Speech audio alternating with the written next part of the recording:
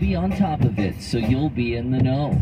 These are your stories. This is our commitment. This is Sonoma County's FM News Talk. 96.9 and 103.5 KSRO. KSRO at 103.5 in Santa Rosa and 96.9 in Petaluma. Hi, it's Rainey with the Poly Class Foundation. We've been helping families find their missing children and keeping kids safe for almost 30 years. We're here 24 hours a day, 7 days a week, and are committed to assisting every family who needs us. We offer free social media safety education in schools and to our community. These programs give our kids the tools they need to avoid being lured online by adult predators. We understand how difficult it can be to talk to your children about these matters, but they're important conversations that must be had. If you'd like some tips on talking with your child, please visit our website for helpful guidance. We rely on your vehicle donations to make these vital programs possible. If you have a car, truck, boat, or RV you no longer need,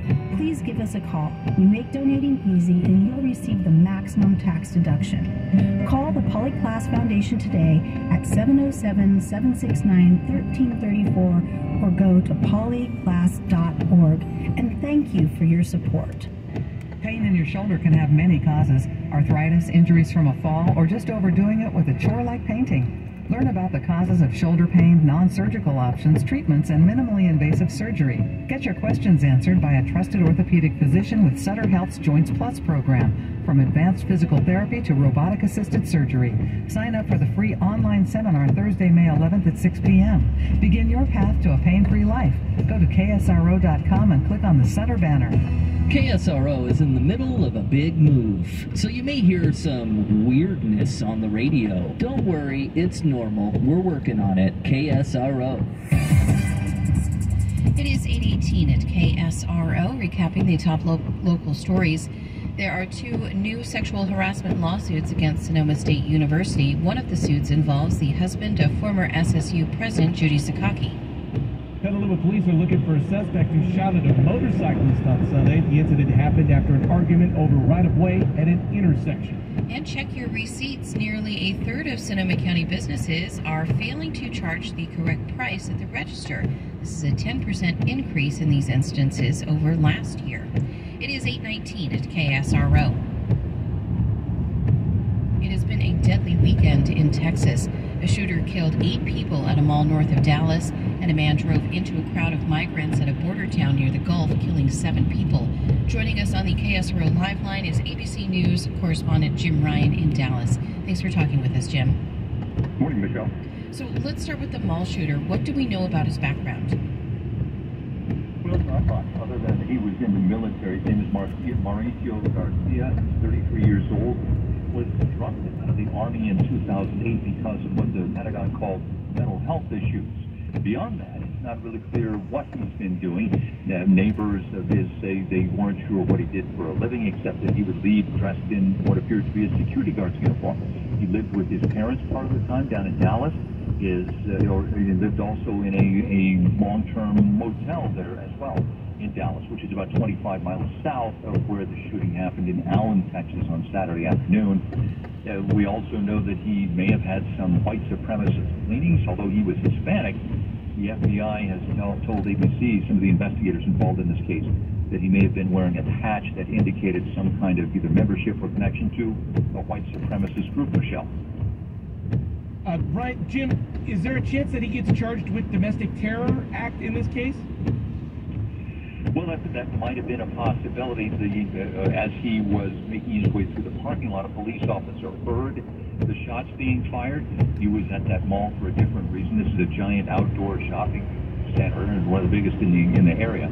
The police officer heard the shots. He engaged the shooter. He shot and killed him there on the spot. So it'll be interesting to see, what comes out of his motivation if the FBI is able to learn what it was. Now, with this shooting, what kind of weapon was the shooter using? He had an assault-style rifle. He had at least one gun, an AR-15, I believe, was the gun that he was using.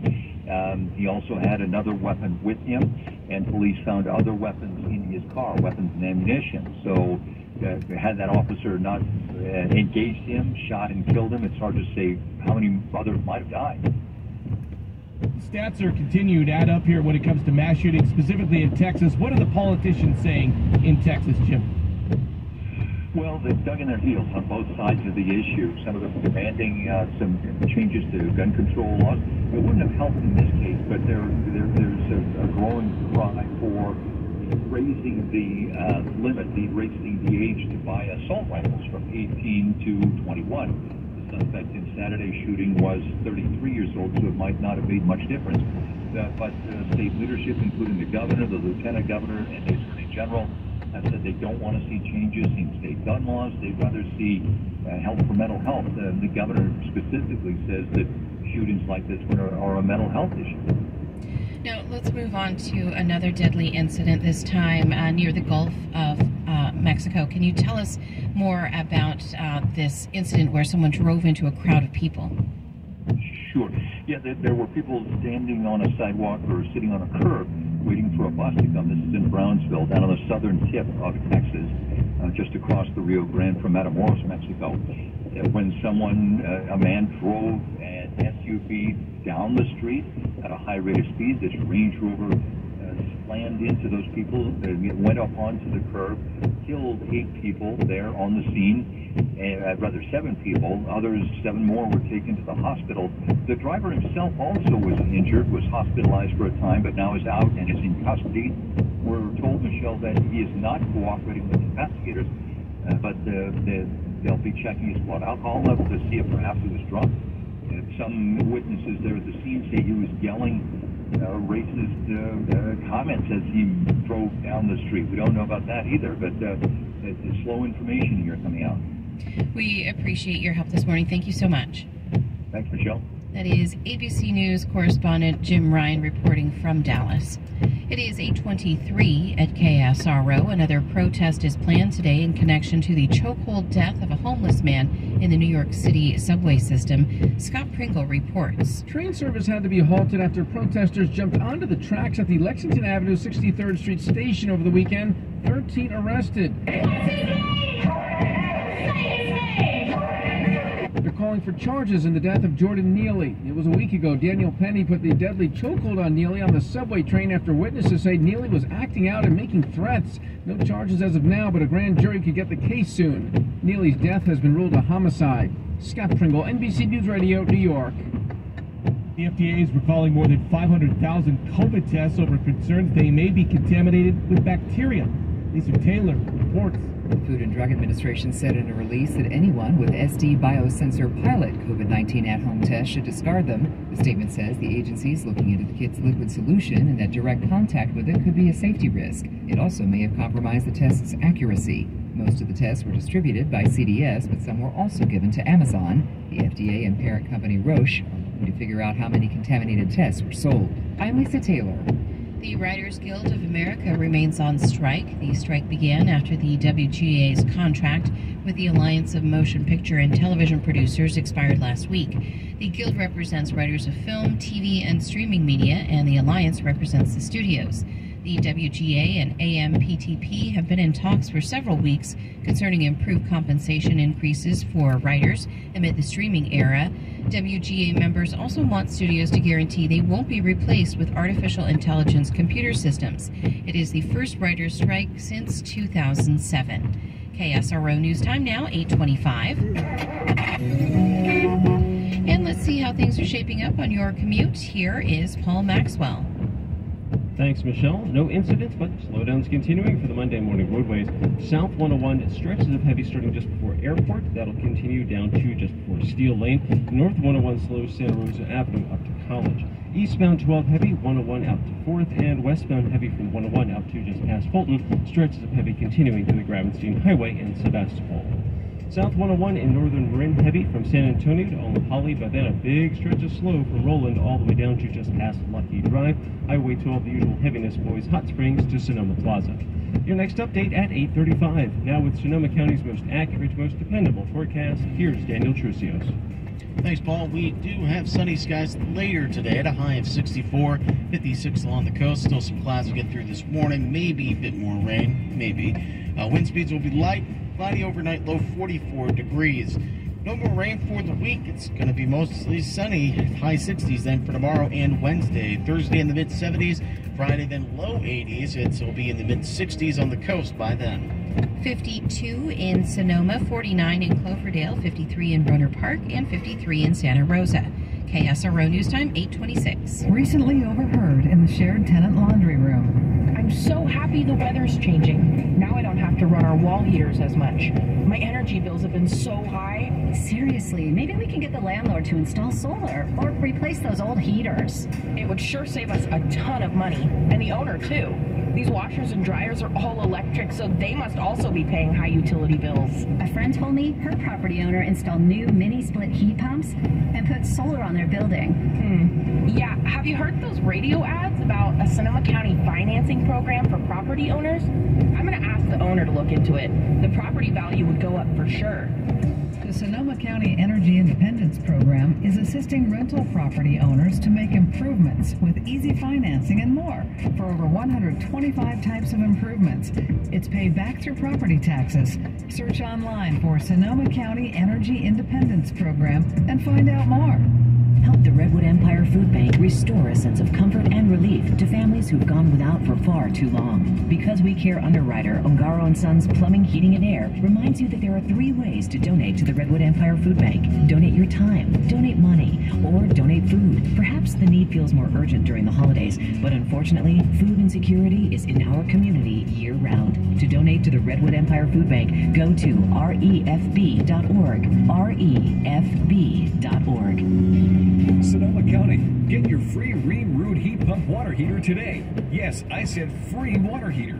In most cases, energy rebates and tax incentives pay for the complete installation. As a Sonoma Clean Power contractor, John Owen Services will be your best choice. Lower utility bills and reduce California's carbon footprint with an efficient electric Ream Root heat pump water heater. Call now, 855-456-2906, or visit our website at johnowenservices.com. Everyone, hope you had a great weekend. We are back in action today with a great roster of guests.